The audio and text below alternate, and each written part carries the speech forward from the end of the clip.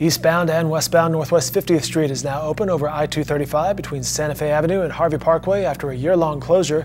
The Oklahoma Department of Transportation reports the four-lane bridge also features a new sidewalk for pedestrian access across its 495-foot length. There's currently no access to I-235 and Northwest 50th Street, but those ramps are expected to open later this summer. ODOT says Northwest 50th Street was closed in May of 2017. It's part of the $88 million I-235 widening and reconstruction project between Northwest 36th and I-44. Work is expected to continue on I-235 through early 2019.